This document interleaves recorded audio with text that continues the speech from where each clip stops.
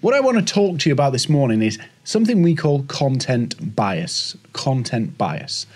Now, in any business, one of the key things that you want to do, whether you've got 1 million employees or one employee, is you want to get your name out there. You want to be known. You want your products and services to be established. You want people to remember you as the go-to place, the preferred choice. So if you're looking to sell a £500,000 service into a major corporate, or you're looking to sell a £5,000 service to a small business, you want your name to be known. There is power in having your name known in terms of credibility, in terms of positioning, in terms of a strategic advantage over and above your competitors. So everybody wants this, and they think the only way to do it is ads. However, coming back to content bias, it's a well-known thing in social media that there are biases in the way content is delivered on LinkedIn, on YouTube, on Facebook, on Twitter. There is a bias built in. An algorithm behind it is saying who sees what. And if you are in favor with the algorithm, we'll not go into how that works because it's different on every platform. But if you're in favor, more people see your content. And if you're not in favor, less people see your content. So we know that this works and this is how it works. So what if you can use all of those things on Twitter, Facebook, YouTube, all of those places, and LinkedIn? So you might not be, a 1 million view YouTuber. You might not be the viral Twitter sensation. You might not be the LinkedIn superstar, but you are in the feed of the people who need you, the people who need your products and service. We call this content bias. Now, you can, by being very strategic in how you create content, and this is where the quality versus quantity argument comes in.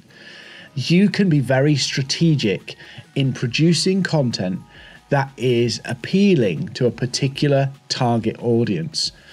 And if you do it in the very precise and right way, you can actually attract and capture your prospects into your world, into your content bias.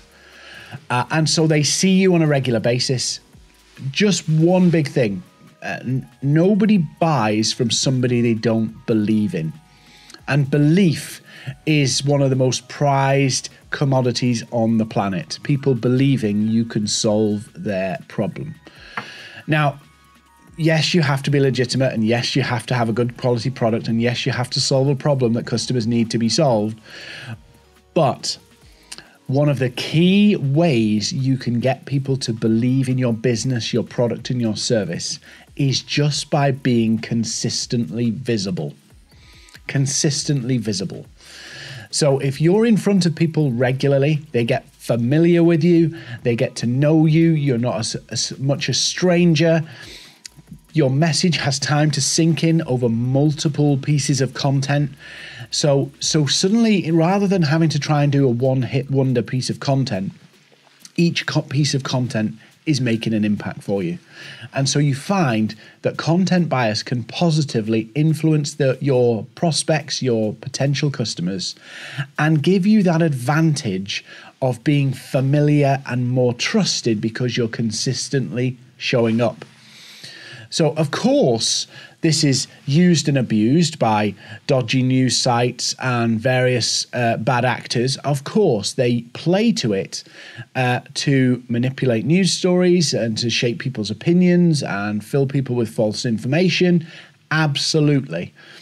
But if you use it responsibly, it can actually help you get your good stuff in front of the right people.